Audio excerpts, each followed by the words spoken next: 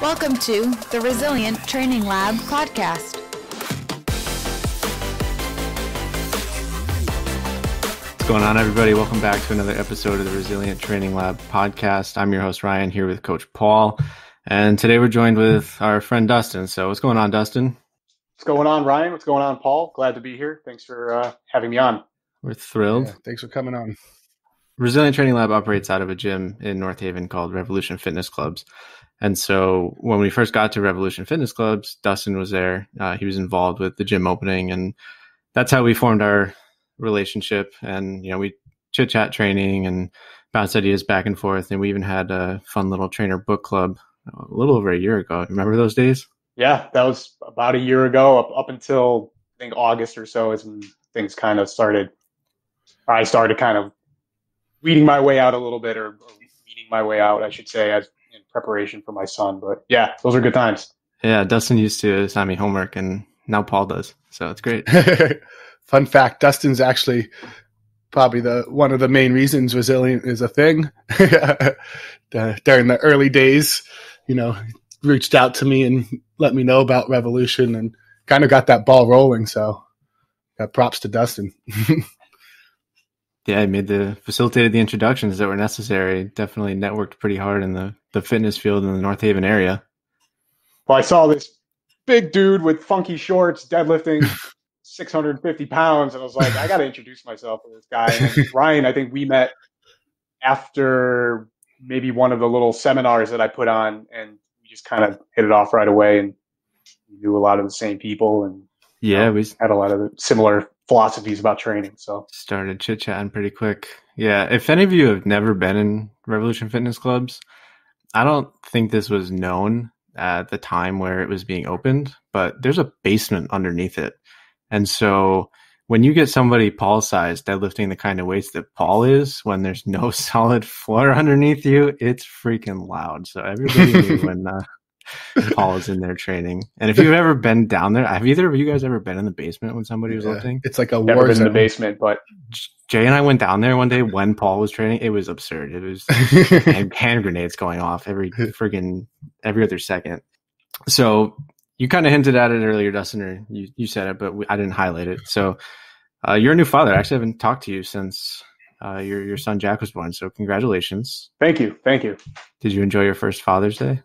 Yeah, actually, we had some family over the house, you know, social distance and everything, and you know, had a little barbecue, and it was like the first time kind of seeing everybody together in quite a while. So it was nice, and my son is a riot, so you know, it was a good time had by all.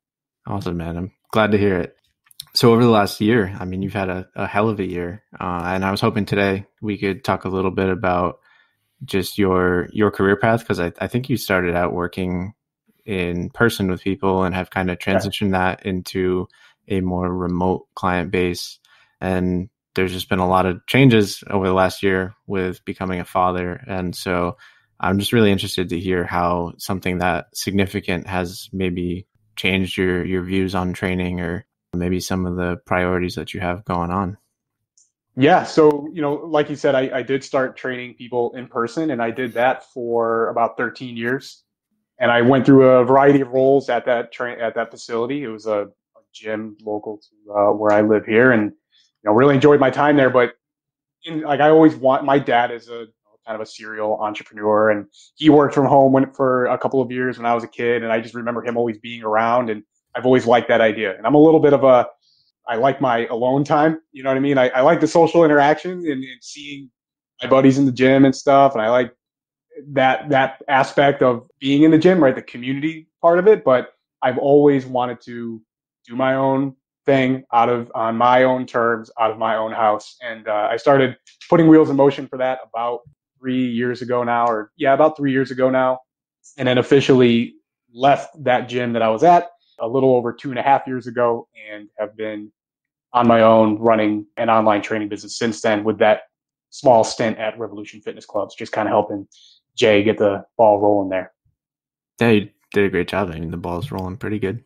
If you had to describe your overall, I don't want to say clientele, because you know I'm sure you're working with a wide variety of people, but do you consider yourself to be focused on a specific area of training or like a type of programming?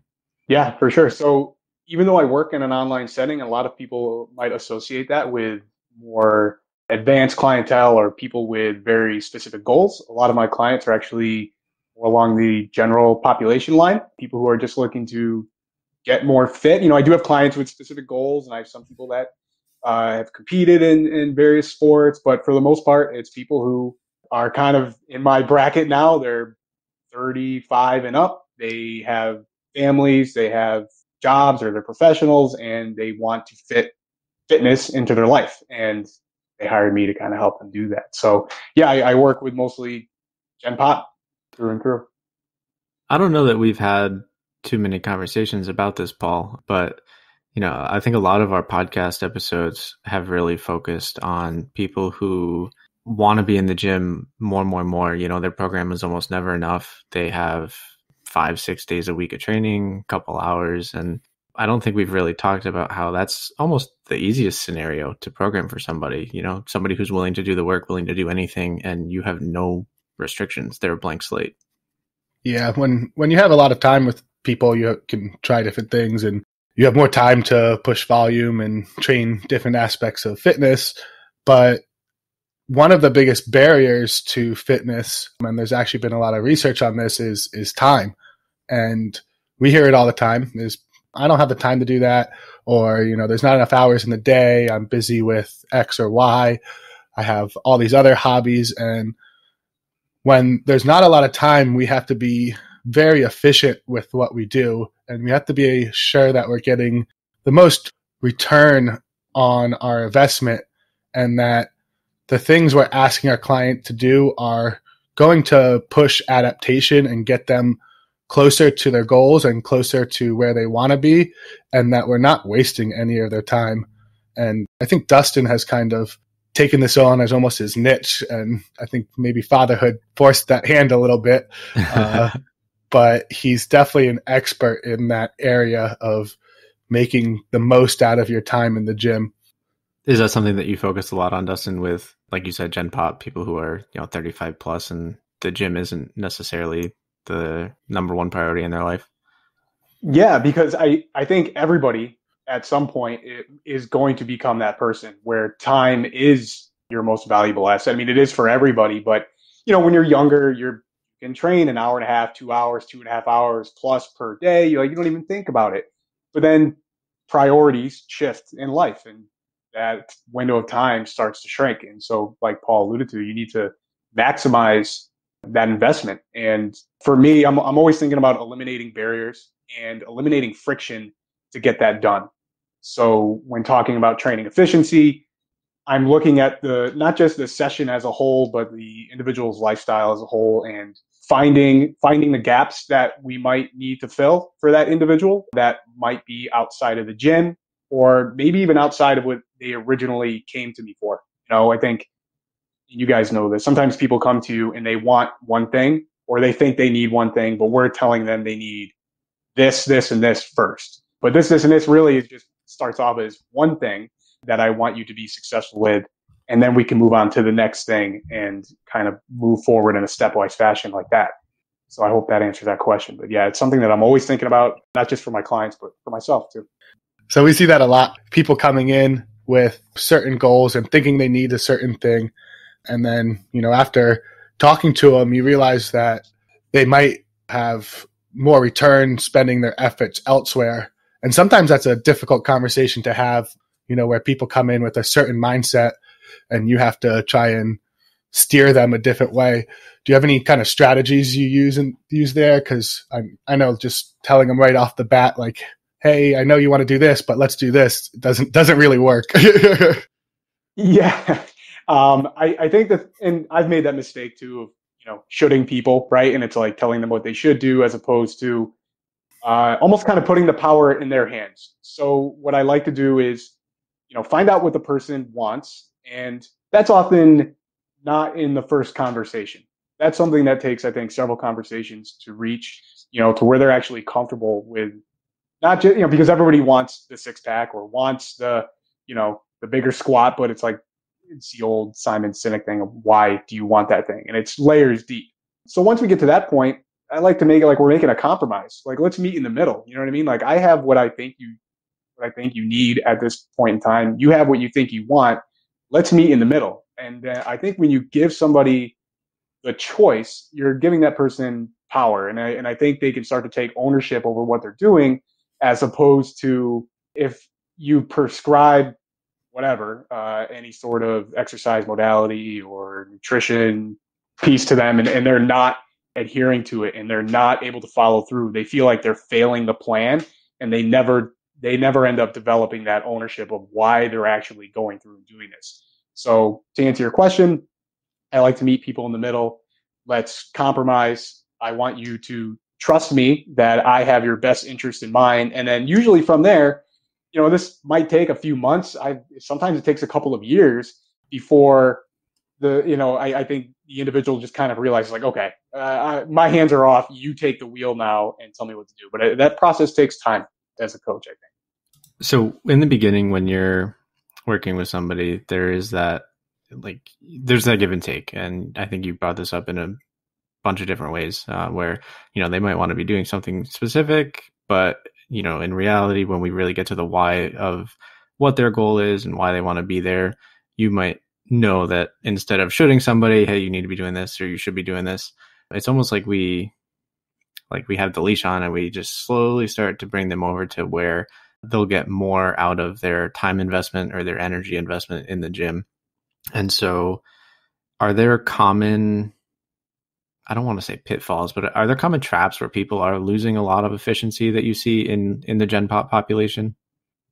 I think there's several. Okay. And one point that I made this, I think, in an Instagram post yesterday, was looking at warm-ups. And in our industry, especially where we are, it's kind of, we're a little bit of the niche side of the fitness industry, right? Like, we hang around other good coaches and we consider ourselves to be maybe smarter than your average bear.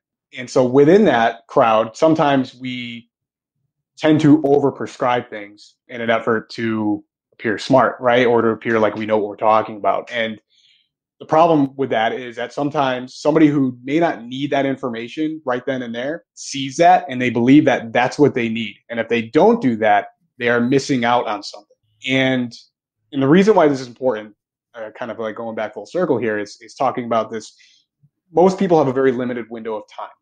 And when I'm trying to think about eliminating friction or eliminating barriers to training, I know for me, like, if I see a particular program with an extensive warm up, and I know that's going to take me well over an hour to complete, like, quite frankly, like, there are those days where you're like, I don't even want to do this, and I've had clients tell me that because I've been that guy in the past where I've overprescribed certain things, thinking that, okay, this is what this client wants to see.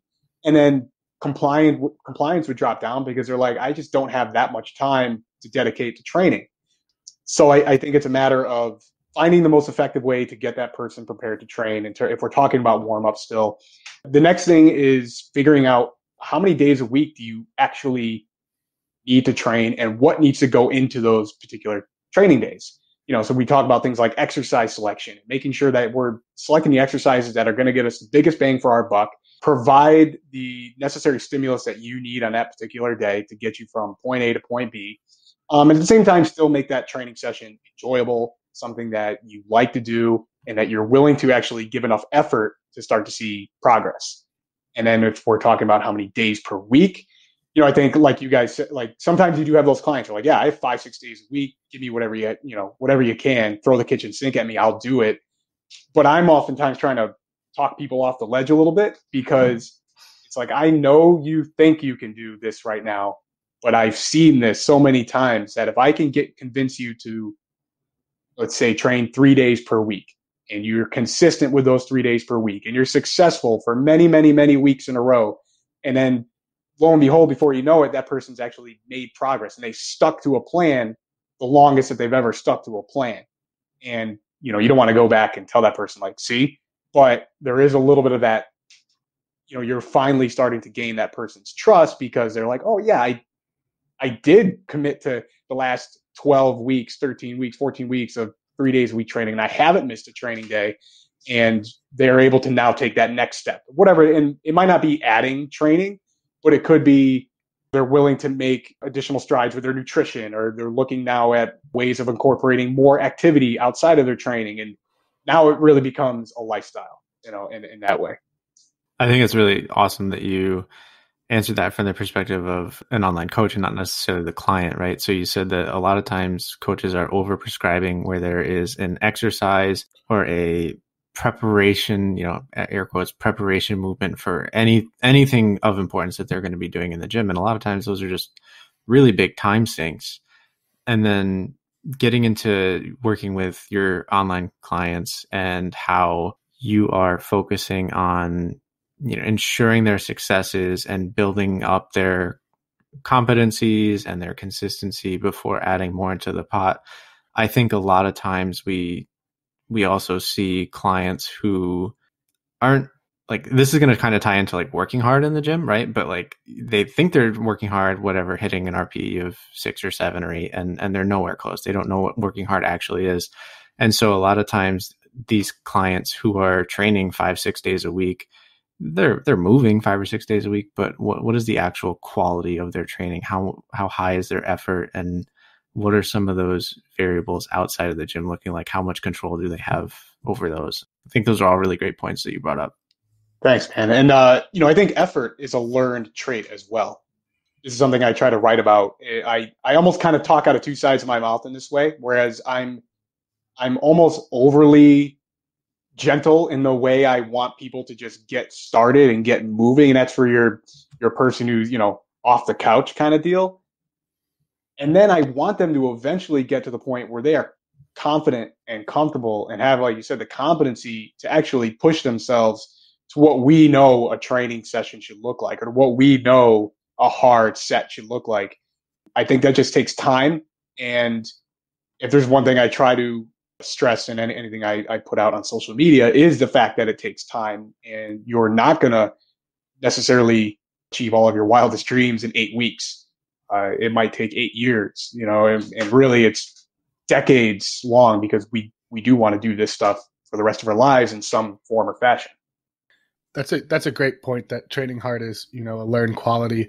And, I think that's kind of what starts to separate people as they become more advanced lifters is, when someone's new, they just don't have that ability to exert all their force maximally all at once. And as they become more trained and they get better at doing that, they're able to, progress at a greater rate and put more into their workouts and get more out of them. And then they start to see hey, 3 or 4 hard training sessions a week is all I can really handle if I'm actually getting after it in the gym. And what I've really noticed, and I think I've heard you talk about this before, is as people start to learn how to give effort in a workout and know how intense their workout should be, things outside of the gym start to kind of fall in place because of that. Would you say that's something that you see? Yeah, absolutely. Because it starts to matter, when your training starts to become that important to you, that, okay, if I go into that session with a poor night's sleep, or not enough quality food the day before, or, I'm not handling the different stressors that are going on in my life, whether it's finances or relationships or whatever, you start to pinpoint these things and start to connect some dots. And you're like, oh, if I actually take care of these things, my training goes better. I make faster progress. I feel better when I'm training. I feel better when I'm not training. It's something that I think I'm always trying to work on with folks, is just getting them to understand that importance, right? If your average person trains, even if they train 5 hours a week, which is probably for your average person a decent amount, that's still 163 hours left to either royally screw things up or make everything better. Yeah, and those things that you just mentioned, sleep, nutrition, recovery, stress management, they play a huge role in our progress inside the gym. And I think a lot of times in that online arena, those things are kind of lost in the coaching relationship, where it almost turns into getting a program and maybe a little bit of feedback from the program, and that's it. So how do you go about kind of implementing some of those strategies and working with your online clients with some of those kind of lifestyle habits that might be a little more you can't program them. You can't just write it on a piece of paper and say, Right. do this. Yeah. So for me, I use a very typical weekly or biweekly check-in with my online clients, and I really leave it in their, I put the ball in their court. And the reason for that is I can't beg you to change, and because I've gone that route where was almost, I would harp on clients, or I would be like over the top with them, and often would get more pushback, right? So I kind of leave the ball in their court and allow them to see those changes for themselves. And some of the subjective questions that I ask them are kind of these reflection-based questions where they can look back on their week, see what they have done correctly, what went well, what didn't go well, what would they like to work on next. And it becomes an exercise that for some people, they may view it as redundant. Week in, week out, it's kind of the same. And then something tends to click where like, yeah, one week something changed and they're like, they write me a full paragraph and I'm like, okay, now we're starting to get somewhere. And then they, we have like a little conversation about it and they correct course and then they're good for another little while. I think as a coach, I don't necessarily want to be a handholder and I don't necessarily want you to depend on me as much as I want you to use me as a guide and know that, hey, I'm here for you if you need me. I'm going to give you all the tools that you need, but we're going to do it in a fashion that is sustainable, because I've been that guy who's thrown the kitchen sink at people. And I probably still do it to some degree. Like, I think it's just a habit. I think a lot of us, we have a lot of information in here, right? And there's a lot going on. We want to help people as much as we can. And it's just easy to overwhelm. So I've been trying to pull back actually in a lot of ways, give less and allow people to do more with that, if that makes sense. It's really tempting to throw the kitchen sink at people. I think that it's almost expected, right? We think of our favorite example of the over cuer personal trainer or coach, where somebody's doing an exercise and the personal trainer literally will not stop just shouting things at them. And it just looks like a clown fiesta. It's, that doesn't work, even though people might perceive a trainer as maybe they should be doing that. Again, quotes on should, but it's tough to manage that balance of providing enough information to either help the person or keep them interested or sort of demonstrate value, but not overload them on the other end where now they just feel overwhelmed and they don't know what they should be focusing on. And they're almost distracted by all the bright colors and shiny lights. Yeah, I would rather you be successful and consistent than feel like you're getting this like magic elixir of a training program, and it's not to say all my programming is boring or super basic. I mean, a lot of it is, but people tend to get better results and they tend to stick with it longer, especially with the population that I work with. I think sometimes as coaches, we just get so excited about new information and want to share it with everybody and put all this things that we find cool and interesting. But, most people just don't care. They just want the results. They don't want to hear about the latest research paper that you read or the latest course you went to. And, sometimes being able to realize that and be able to give out the proper information goes just as far into that efficient training as creating actual efficient training programs. Again, we're not trying to waste, this whole podcast is about being efficient with your clients and not wasting their time. And that comes down to information as well. Yeah. Yeah. I think information overload is a huge problem, not just for our clients, but, for us as coaches as well, because I have no problem admitting, like, I am that guy. Like, I am a voracious reader and I love, finding out that new little thing. Not that I think it's that weird trick that's going to help me, but it's just for people like us, like, it's just what we do. It's our hobby as much as it is our vocation. So it's hard not to, it's hard to like hold back that passion sometimes in some ways. But if there's something that I'm always trying to do, is just like pare things down, simplify. And it just comes through experience, I think, and reflection on that. Yeah, there's a balance between seeking out new information versus actually putting it into practice. If you're constantly reading, you never end up helping a single person if you're, head down in a book all the time. And so it's interesting for me to see how my priorities in that realm have shifted throughout, the, I guess, 5 or 6 years that I've been actively coaching. I definitely think in the beginning I focused way too much on reading and not the soft skills of interacting with people that really are the hard skills in our field. So beyond what we were talking about with, making the likelihood of our training happening, right? It's like if we're constantly missing sleep, if we don't have a plan, we're not going to get to the gym as much. I think, was it you, Dustin? Maybe we had talked about one time in one of the trainer book clubs how scheduling sessions at the beginning of the week was something that resulted in a significantly increased likelihood of the training actually happening. Do you remember that or no? Possibly. I've heard Dr. Pat Davidson discuss that quite a bit on various podcasts. So maybe I got that from him. But I think it's the idea of, setting the tone right in the beginning of the week, so that not only are they successful in the beginning of the week, but they also, if once training has become important to them and once they take ownership over this process, the weekend is no longer this, for lack of a better term, shit show. Yeah, I've heard Pat talk about that. That's why in mass he puts the most miserable training day on Monday morning. Yeah, the 30-30 is brutal, and if anybody has ever done that to the highest level that you possibly can, like, you do not want to go in there after 2 nights of poor sleep, excess drinking, crappy food. You want to be raring to go.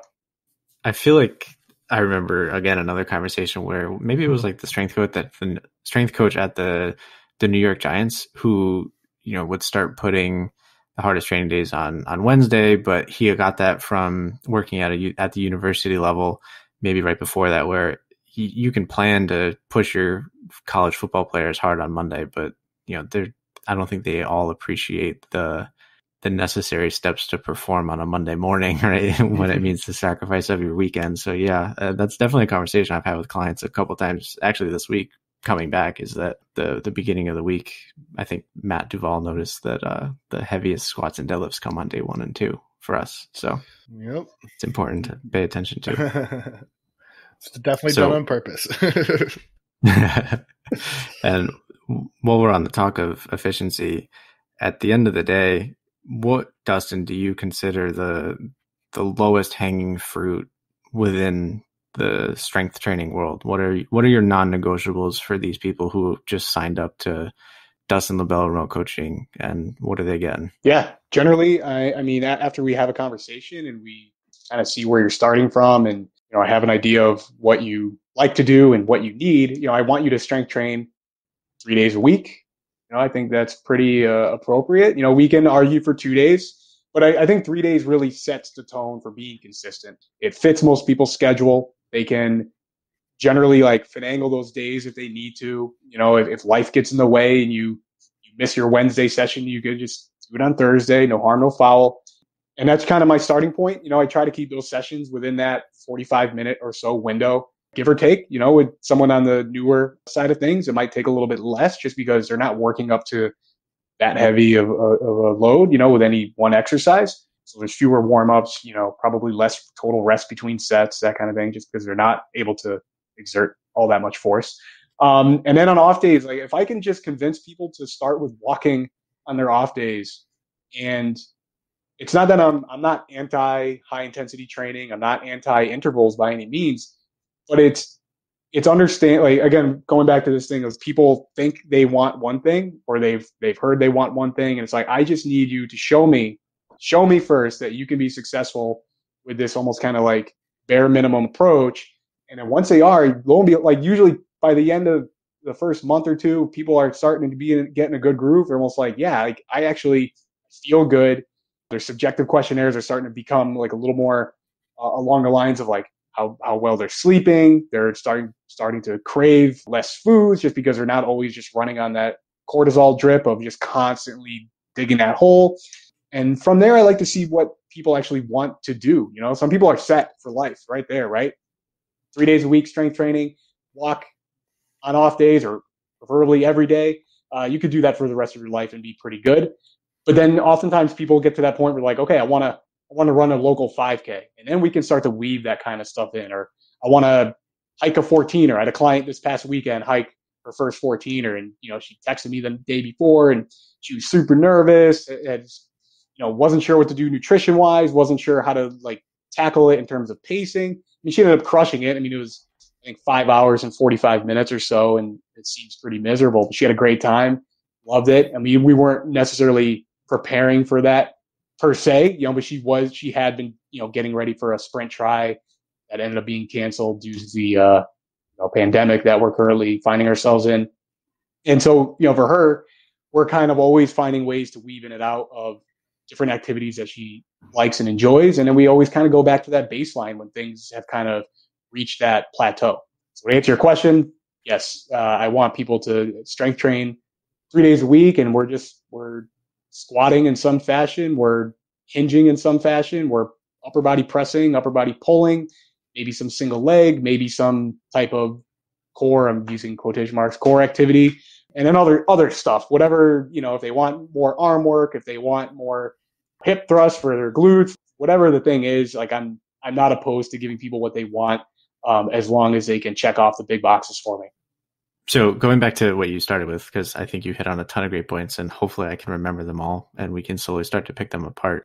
When you first get somebody and you mentioned, 45 minutes, 3 times a week, is there ever a point where you sit down with somebody and have a conversation about, hey, I think they might have the time to up that, maybe we talk about increasing it to a 4th day, or we go for a little bit longer of a session. Is that a conversation that you ever have with your clients without them approaching you? Yeah. So certain people do have more specific goals. Like they do care about maximal strength, or they do have very specific conditioning goals, in which case it's kind of this delicate dance between doing the optimal amount of work that they need to adapt and progress, and then to also, be able to recover from.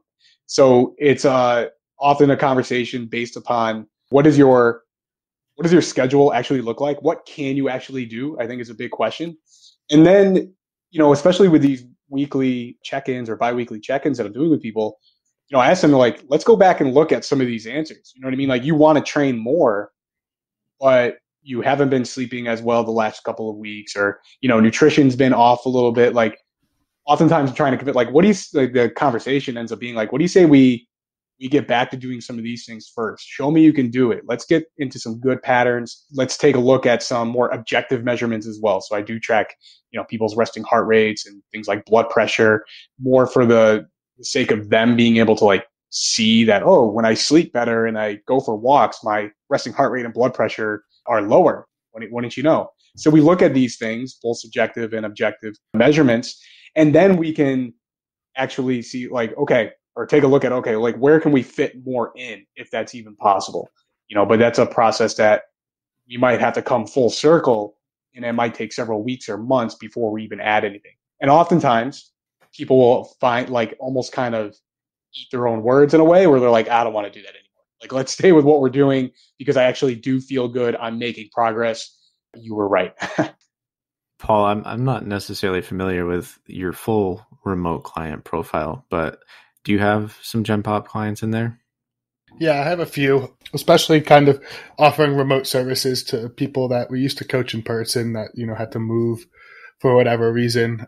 And that's a huge part of it is being able to look at their whole life and where we can make the most improvement and get like we were talking about, the most return on our investment.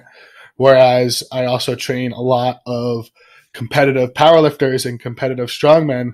And when I'm talking with them, the focus is solely on training because they have, outside motivators to help them with their sleep and their diet. And usually all that stuff is on point, and they're looking for that, just a little bit of edge programming wise, because they're already competing at a high level and have been training for a long time.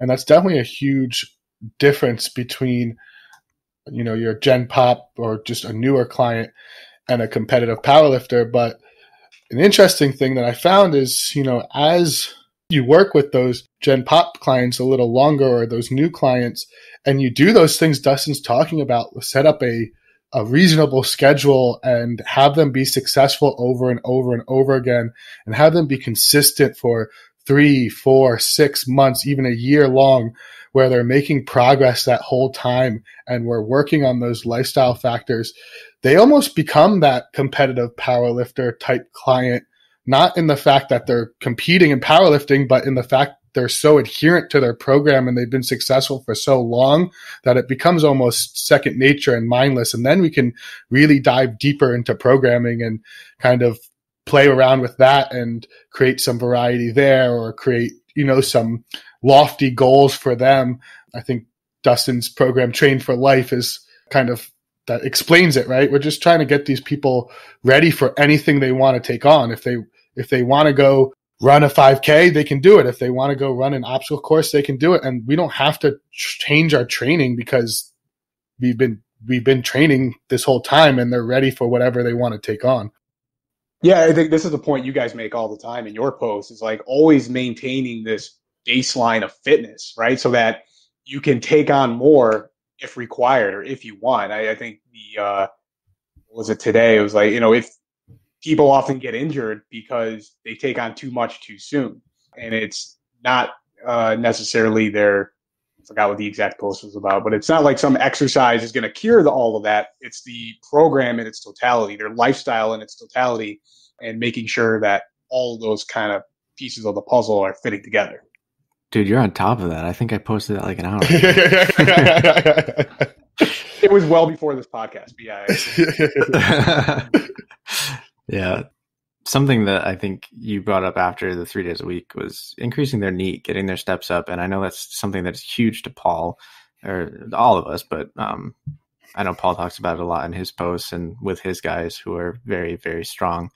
Do you have strategies that you offer to clients who might struggle to go for walks? They might say, I'm in meetings all day sitting down, or they might not live in a neighborhood where that's the most reasonable goal for them.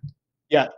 I find what is the least amount they can do to get started, right? For some people. So eventually I want everybody to be walking 10,000 steps a day, right? It's the number that we all throw around.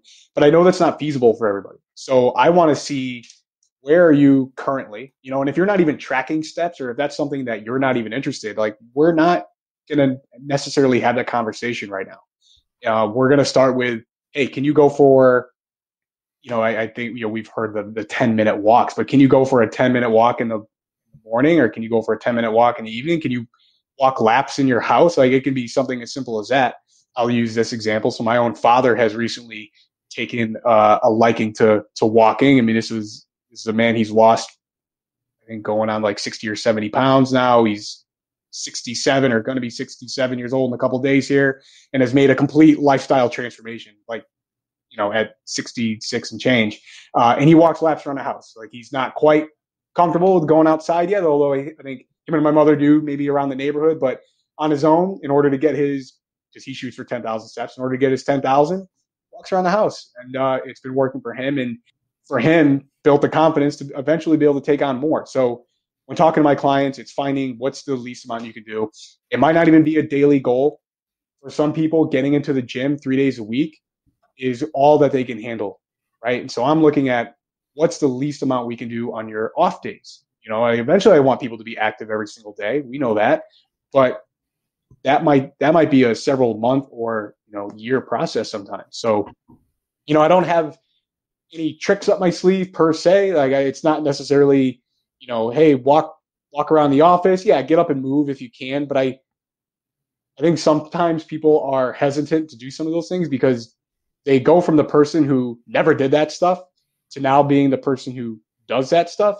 And people start to look at you differently, right? Like, people in your life, when you start to make big changes or even small changes, people are like, what's going on with, Bill? Like, what are you doing, Bill? You're starting to take care of yourself. Like, it's almost like, not self-sabotage, but people sometimes, coworkers and such, will sabotage each other. And I don't want to put people in that predicament. So we start with something that they're comfortable with doing, and it's easy to implement within their lifestyle.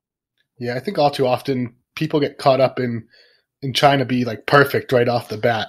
They hear things like, oh, I need to take 10,000 steps a day, but then they look at their steps and they're at like 400, and they're like, that's never going to happen, so I might as well just not try. So being able to make those small, attainable goals and have that person be successful is huge. And you brought something up off topic that I think is super interesting and is quite a shame that it's true, is there is this stigma when people go about making lifestyle changes and improvements to their health that other people around them, I don't know if it's out of jealousy or out of, like you said, self-sabotage, or kind of like, I don't want to see you succeed because I haven't done this. But it is all too often that when people try to make improvements in their life, that people around them try to make them fail and bring them down and talk negatively about that. And one, if you're that person, stop doing it because it's inappropriate. And two, if you have those people in your life, you really need to learn how to tune them out, because you're like doing things to make your life better, and having, that outside voice and trying to bring you down, just knowing that that's like jealousy or they're not there to support you is a good reason to never really listen to them. And then third, it kind of goes to show the importance of surrounding yourself with like-minded people and how much, environment goes into reducing that friction and putting yourself in a place to succeed. So shameless plug. That's something that we're huge about at Resilient, is getting that group of like-minded people that are all there to support each other and help each other succeed and give each other that support they need when they are making those lifestyle changes, because they're not easy to make and they do have a large impact that's a lot more reaching than you would originally think. So I just side comment. I didn't really have a question. No, yeah, I think those me against the world types are a lot less likely to succeed anecdotally from my experience compared to those that have a very strong support network around them. And I'm glad you brought up the word friction again, Paul, and Dustin said it earlier when we first got started, that there is friction between us and forming new habits or new behaviors. And I think the easiest example is, you floss your teeth before bed. Great. Just leave the floss on the counter so you see it and you do it. If it's hidden away in the drawer, you don't see it, doesn't cross your mind, you don't do it. And in reducing friction in the fitness world, it's a little bit easier to reduce the friction to training where you have a gym or you have a plan and you leave your clothes in the car and it's easy to go and do, but it's very difficult to totally uproot a support network or like an anti-support network if the people around you aren't helping, whether it's a spouse, a significant other, or your friends who are constantly trying to drag you to the bars or the clubs on the weekend. And so it can be a really difficult conversation to have with somebody when the people that are surrounding them aren't pushing them towards their goals. And it's kind of sad to think about that people are out there doing that. But you brought up a good point, Dustin. Yeah, I think everybody has faced that challenge at some point, and it's something to always remember for those people maybe going through that at this point in time is to lead by example. I don't think it's, we know those people who are maybe pushy about their lifestyles on other people. I think it's important to just do your thing and still know that you can totally be social and you can, still have fun and live your life. This is something that should enhance your life. And it's not you necessarily now all of a sudden you're becoming, I'm putting air quotes up, a health nut. I want you to be a nut about everything else. Like your sleep, the fact that you do want to build healthy relationships, the fact that you do want to spend more time outside, the fact that you do want to like play and just experience joy in your life. Like this isn't about, like you said, being that one man, man on a mission where you have blinders on, because that's no fun for anybody who's done that. It's, you want to experience this life with other people, and training should be a way to make all those things better, right? I think that's something we all talk about is the reason why we enjoy this so much is because we know what it's done for us, and we just want to help other people experience that same thing. Are there ways now that you're working remotely with people that you try to create those relationships or that supportive environment? Because it is something that's a lot easier to do in person. Sometimes you don't even have to do the work. Two people that live next to each other just start chit-chatting and they're friends now. I'm not going to lie, it's very challenging online because you're not there with that person and you don't know sometimes that person's exact situation. I think you want to, talk openly about these things, because I think in fitness especially, I've seen people go down kind of a sideways path there where they lose sight of why they're doing this in the first place, right? And they become maybe overly in terms like they're overly what's the word I'm looking for? Like exuberant about their fitness goals, whereas they forgot that they started this to live a healthier lifestyle, and now they are leaving other people. I won't say behind, but they're forgetting about other people in their lives. So it's very challenging online. I'm currently offering a group training program, shameless plug, but that's a little bit of what I'm trying to achieve there, is to create some form of community for people who want it. And that's utilizing, and it's not the same. Like, it's definitely not the same as being in person and having a group of friends that you train with. There's definitely something to that. But there is power to knowing that someone else that you know, even if it's virtually, is going through the same thing you are, and you can share that experience. So it's possible. I'm not saying it's the best option though. There's nothing can still beat being with people in person and, having those relationships. Is that group you're talking about like a Facebook group or a Zoom training session? So that's a Facebook group, and that's the Train for Life program that I just started. And my hope is to kind of build it into almost like a virtual gym in a way, where people can have different programming options that they can select. And then I would use that platform to kind of facilitate lifestyle changes, provide education, teach people the importance of all the different things that we're talking about on this call today. It's kind of the big picture thing that I have in mind. Again, but I won't say that it beats in-person relationships. It just doesn't. Yeah, this is the first week that gyms have been back open, and Paul and I know Paul, we're on opposite schedules, and so we haven't seen each other too much. But the consensus that I've got from people a lot this week is that it's just great to see people's faces, even if it's a little bit different, even if we're distanced in the gym and have masks on. That it's just different when you're looking at somebody who isn't on the other side of a screen. I made a joke with Mo today that, oh wow, you're three-dimensional. I'm used to seeing them on a laptop screen. So. Yeah, I mean, I've even noticed that too, going back to my gym. And I was kind of, when this whole thing started, I was like, yeah, I love training at home. This is great. I'm on my own schedule. But now being back into the gym and just seeing people, I'm not like an overly social person to begin with. I generally go into the gym to train and that's it.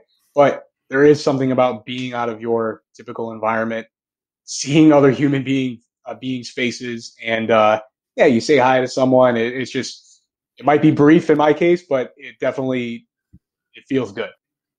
Yeah, I think we, like you said, it's nice to see people's faces, but we want it to be on our terms. Yeah. We don't want to have to stay home. We want to go out when we want Right. to and have the ability to go back home. That's why we always drive everywhere we go. Right? Yeah, we want So to. we can leave whenever. You got three introverts on a podcast here.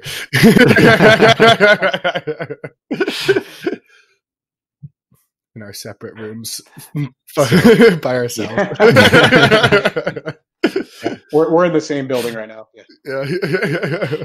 So I think going back again, we talked about training 3 times a week. We talked about increasing NEAT. Is there stuff that you view as fluff that extra, the client that has extra time gets to do, may or may not be doing much for them, but they like it, and it's probably not doing them any harm? What kind of stuff falls into that category for you, Dustin?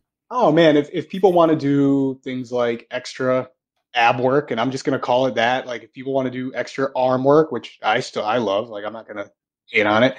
Whatever the person kind of wants to do, and I don't necessarily view it as fluff, because if that's the thing that keeps that person engaged and coming back, that's a win for me. So if I throw whatever at you in a dose that's reasonable, that's not necessarily going to interfere with whatever else that we're doing, but you enjoy it and it keeps you coming back, that's a home run for me. So I think as a coach, I try to do my job is to like eliminate the fluff. So if I just think something is absolutely ridiculous, like we're not even going to bring it up, but I really can't even off the top of my head think of anything like that. I think also at this point in time, a lot of the people who come to me are already reading my content, whether they subscribe to my newsletter or, my Instagram page. So they kind of know what they're getting to an extent, but everybody still has like their things that they want to do. Like I have a client who just wants to do calves multiple times a week. So we do calves, and It's not hurting anything. In many ways, I think actually calf work is beneficial. But, couple sets at the end of a training session, he feels like he's building huge calves and loves it. So we're going to keep doing calf work. Don't let them know that calves are impossible to grow. I'm not really. You either got them or you don't. Yeah. Absolutely. Gain weight. That's probably the best advice. Yeah, man. Yeah, gain weight, walk around, take 20,000 steps a day for a year, and then lose it. 400-pound guy taking 20,000 steps is a lot of calf raises. I've seen IFBB Pro looking calves on overweight individuals because they've just been carrying around that weight for so long. You're like that's crazy, but definitely need that high frequency for the calves. Yeah, for sure. That's how you convince some of your clients to take their steps. So, yeah, you want bigger calves? You got to just step, man. Go for walks uphill.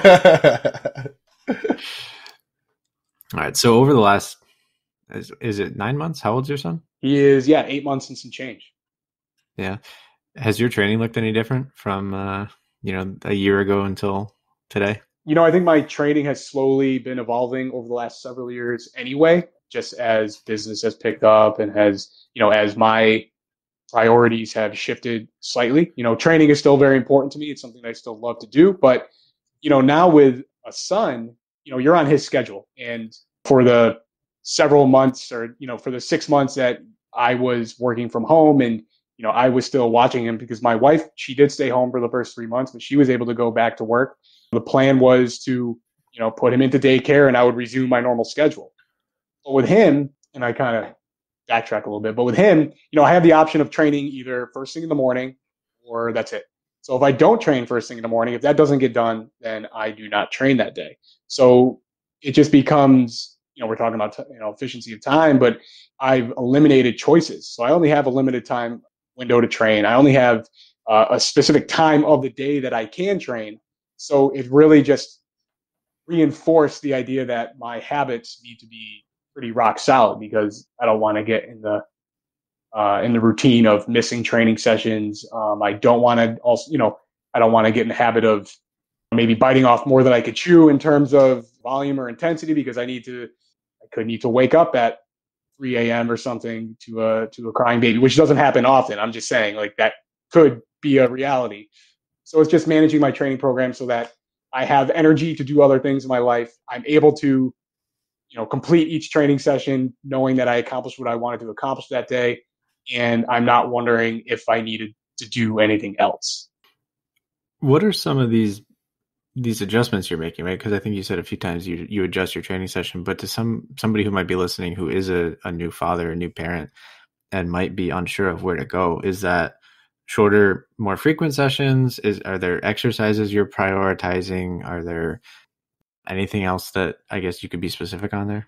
Yeah, I think a couple of things come to mind. Exercise selection is important. So I'm doing exercises that feel good for me and make sense for my goals, which aren't any different than the exercises that both of you guys do. And it's just knowing that, okay, when I go into a session, I have a game plan. I'm going to execute this game plan to the best of my ability so that when I, as soon as I walk into the gym, like I talked about warm-ups earlier, I'm not necessarily spending 10 or 15 minutes warming up. I'm starting with an empty bar and I might incorporate maybe different drills in between warm-up sets. I might do something like a jump or a medicine ball throw, but we're talking minimal effective dose. I'm just trying to wake up a little bit, literally, because it's 6:15 in the morning when I'm getting started, and I tend to work fairly efficiently. I'm not necessarily resting too long in between sets, and it's not that this is something that I think we see quite a bit. It's yes, we know that more rest is probably optimal for training results in terms of maximal strength or hypertrophy, but I'm not necessarily concerned with optimal at this point as much as I am practical. So if I were following a particular training program that had very long rest period, I probably wouldn't even do it because I just can't adhere to it. I want to be able to follow through. I want to be done, within an hour tops. Compared to, if we're looking at maybe 6, 7, 8 years ago, training sessions would typically run 90 minutes, 2 hours plus, because not only am I doing the 15-minute warm up, but the session itself is long and drawn out. I'm maybe doing conditioning on top of that within the same training session. We've all made those mistakes.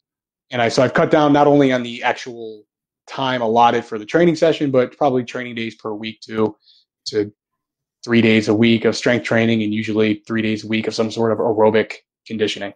Yeah, so it sounds like the most important thing there is, having a plan and knowing exactly what you're going to do when you get to the gym so you don't waste any time, and trying to execute that plan to the best of your abilities. I think you've mentioned that a couple of times, and I think it's important to highlight is it's not going to be perfect all the time, and you have to be okay with that. It's you get there and you do what you can, and that's your win for the day. You did more than nothing. The other option would have been skipping it and being like, oh, it can't be perfect today, so I'm just going to skip it. So getting in there and doing what you can is super important. And I guess I'll throw in this question real quick. Since we never actually make it under an hour, is with that being said, is how do you kind of help people modify and go with the flow while still sticking to the plan when life happens, when you do have to be up at 3 a.m. with a crying baby and get 2 hours of sleep? What are you doing that next day to kind of ensure you stay on track? Yeah, I think it starts with managing expectations. And, I never go into any training session thinking it's going to be a 10. Like I just don't. And that's not to say that I'm doom and gloom, but I'm mainly looking to just go in, punch the clock, and do the appropriate work that day and kind of let those pieces fall where they may. If, and I'm, by the way, I'm very fortunate. My son sleeps through the night most nights, but those first 2 months or so with a newborn, you are waking up at every 3 hour, in 3 hour intervals, and you are going to be dealing with less sleep than you ever have in your entire life. And I think it's just knowing what to expect and managing in terms of like just total lifestyle stress accordingly. So it's probably not the best time to take on the small law squat cycle with high intensity intervals on off days, right? It's understanding that you may need to take a few steps back, but you're better off taking a few steps back and not going through the motions. Like you're still working with intention, you're still trying to drive progress forward, but just know it's going to be on a different time scale. And if you could just put that in your head and just know like there's light at the end of the tunnel, you're going to get out of this. And when you do, you're going to be thankful that you actually still continue to train, you still continue to do what you can despite the less than optimal circumstances.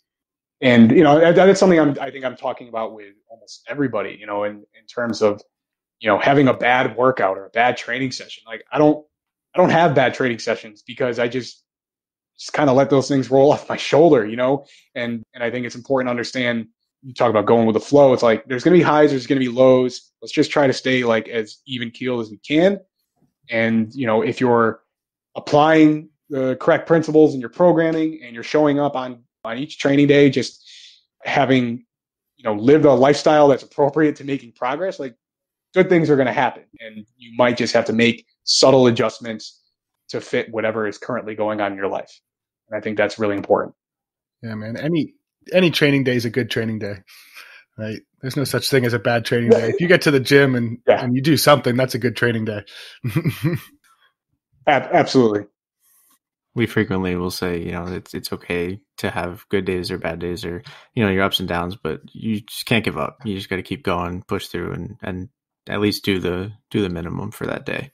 Yeah. Or, on top of that too, I don't think people realize how much harm they're doing to themselves by getting upset when those things happen. And it's not to say like, if you're really passionate about something, especially if somebody is maybe more on the competitive side, like I could see how it's hard to just let a bad training session roll off your shoulders. But if we kind of look at the big picture, it's like, it's one day, it's a drop in the ocean. So, hop back on your horse and get back at it the next day and just manage those expectations the best that you can. I think that's a really motivational spot for us to wrap this up. Thanks. Dustin is the king of content. I think he's got an article and an Instagram post out before 7 a.m. every day of the week. So where can people find your content, Dustin? You can find me at _my training plan on Instagram. My training plan without the underscore was already taken by somebody with I don't think any post, but whatever. So at _ my training plan on Instagram. is the best place to find me. There's links to my newsletter, which I do try to write in daily, and I try to post content almost every single day. Try to be somewhat amusing on my stories and provide value in some form or fashion. And all the things that we talked about today are probably the topics that I'm constantly regurgitating on a daily basis, but it's important. They're the one. Yeah, they need to be hammered home for sure. Hey man, appreciate you taking time out of your afternoon to chit chat with us. Yeah, thanks for coming on. Yeah. Thanks for being accommodating with my schedule. I appreciate that. Yeah, of course. No problem, man. So thanks for listening, everybody. As always, if you guys liked our episode, please be sure to leave us a review on iTunes. They really help us out and push us up in the ratings. Yeah, we only have like 5 or 4 written reviews, which is pathetic because we got like 2,000 listens. So that ratio is way off.